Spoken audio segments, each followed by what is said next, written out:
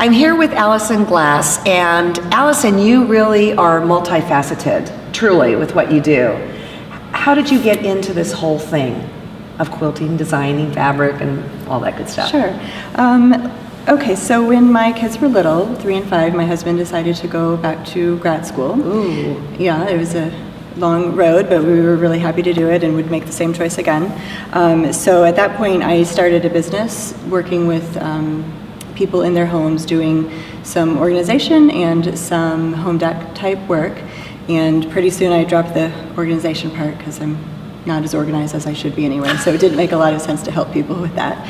And so I was doing a lot of space designs for people.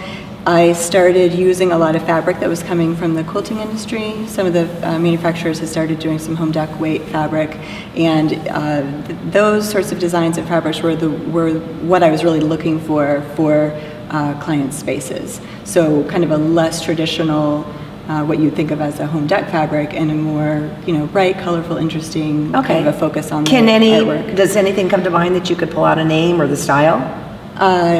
Yes, so when Anna Maria Horner's fabric line Drawing Room came out, that was a big kind of light bulb for me as to understanding what was going on in the quilting industry.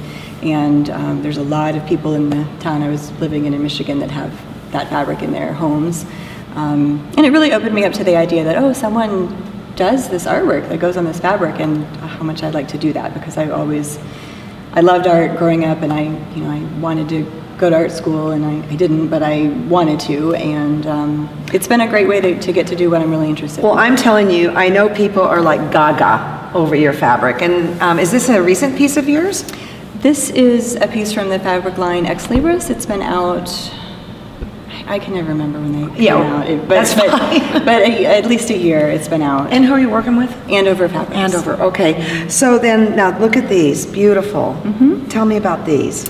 So this is one small section of a larger group of fabrics called the Sunprint fabrics. The idea of that came about from, well, in my first fabric line, there was a group of 9 fabrics that were pretty simple. It was a color background with some wavy white dots on it, and people were drawn to that the most out of the line, and from there I decided, well, then why don't I make some groups of 9 fabrics that are a range of colors so that people can use them, almost as a near solid or a solid. Yeah, so, I mean, this is like a candy dish right here. Yeah, so in 2014, we released 54 fabrics, 6 designs, 9 colors each. In 2015, in January, we followed it up with 29 more. And then in 2016, just last month, we released another 29. So the idea of it is that they'll kind of ebb and flow, but at any one point you can get work them all together, yeah. So what about together. This then, okay? This is beautiful. What's this piece? Thank you. This is a raw edge applique piece. It is called Cathedral. The print that you had shown before is in the middle, and then I wanted to create kind of a medallion look with it. A lot of the fabrics are from the Sunprint collection 2015, and then a few other of the prints from Ex Libris. So it's a mix of the two. I like I love having the Sunprint fabrics so that people will have plenty of tonal and near solid fabrics to work in with the prints. Right. Because I think in quilting it's so necessary to have those options. Right. Okay, so then here's some black and whites. I'm always seeking black and whites. Tell me about this. So this is a line called Abacus. It's been out for a few months now, and this was sort of my response to, okay, we have all of this colorful fabric. Polka dots. I wanted people to have an option that was more of a neutral, like a light background that they could use. I was loving what I was seeing where people will do patchwork with a lot of different prints, but they're all white. So then you from afar, you get this nice light background, but when you look at it, it's still interesting fabric. So now I'm looking at this and I'm thinking, this might be really fun to color, you know, with crayons or permanent pens. Yeah, and stuff some like people that. have done a really fun job of doing that. I also think it'd be great for embroidery, hand embroidery. Oh yeah, and actually, we sent her back to the teacher's room to get some of your hand embroidery because it's absolutely beautiful. Let me grab it over here. I adore that people are getting back into by hand. I just love it. So let's take a look at this one. Tell us about this. It's been a number of years ago now, but the first 3 patterns I released, in this case with my co-author Nydia Kenley, were hand embroidery patterns. One was called Animals, Crafts, and then that was a flower one. So what about this one here? This is a larger embroidery. Is this right side up? Yes. Yeah, okay.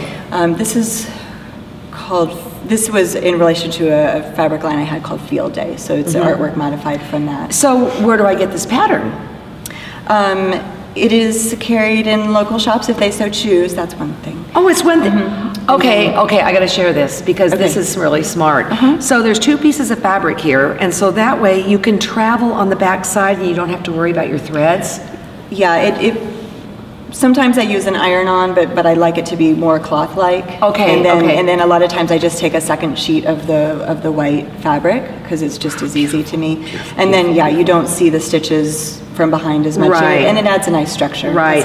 Okay, now look on this here. I keep looking. You've got wool in here. Where's the top? Here, like this? Yep, that's the top. That's great. Yeah. So this is a little embroidery sampler. I originally developed it to teach from. I have a number that I'll develop it to teach from, and then I release it as a pattern. I like wool applique as well. So these 2 pieces allow me to show both wool applique and all the embroidery stitches in one piece. Okay, so then in this book of yours, which is absolutely beautiful, the photography in here is just ooh la la.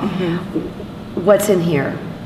So this is a book about hand applique. Well, I guess there's some machine applique also, but it's okay. And but you have a little bit of embroidery. I say there's some stitching in here too, right? Now, the styling of the shots in here are just magnificent. Did you do these? Nydia Kenley, who I had mentioned just a minute ago, she and I do a lot of work together, co-author a lot of the patterns, and she was the photographer for the book. Nice. And then I love this that you brought a work in progress, so I'm going to get that here. You hold that. Sure. And it's really heavy. I first thought it was corduroy, and then I know better than that. It's a knit, right? Yes, this is another version of a project in the book. This is my 3rd go at it. They're all really different. The project in the book is called Fountain with the subtitle "This Could Take a While," because it does. But it's a lot of fun to stitch. It's a really nice, cozy project. And what it is 2 layers of jersey knit, cotton, 100% cotton jersey knit with a woven cotton on the inside. It can be a whole cloth, or in this case, it's a strip quilt. These are fabrics from a line that I have called Handcrafted, which is a batik process fabric, but it's very modern and doesn't look like a traditional batik, but it's a hand stamp, hand dyed process fabric that is completely made by hand. That's the handcrafted name. This is just so much fun. Yeah, so this is reverse applique. Basically, you draw the shapes on, stitch around the shapes, and then cut out the shapes. And it's always really kind of exciting when you cut it out. Then you get to see what's underneath. Well, and this is raw edge too. You're not even worrying about it because you don't have to. Right. It's jersey knit, so you don't have to worry about that. So it's a really pretty low key, cozy. Sit on the couch in the evening and have fun stitching. Nice. In a simple way, but it's a great effect. And I love the extra texture with the little threads hanging out there. Super fun. Yeah. So, if somebody were lucky enough to take your class, what would the offerings be? Well, let's see. This time around? Sure. Okay. I'm teaching some embroidery here, and I have a wool applique class and a jersey knit applique class this time. And I'll bet they're filled. Nice. Well, I want you to have a really good time. Thank you for taking time out of your schedule to come with us, because you know what? These people at QuiltCon, these teachers, they are busy. It looks glamorous on the outside. It's a lot of fun, but they're busy. So thank you so much. Thank you. Wonderful talking to you.